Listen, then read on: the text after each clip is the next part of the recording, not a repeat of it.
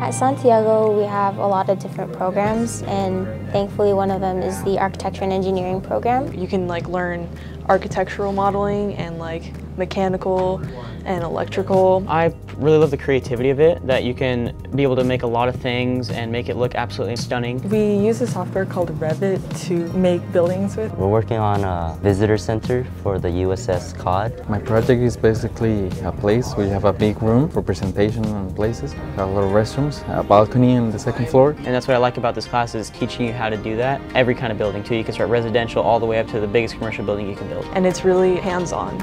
You get to do a lot of stuff that a lot of people that in college level aren't even doing. Take advantage of technology, that's a big step, to get for free.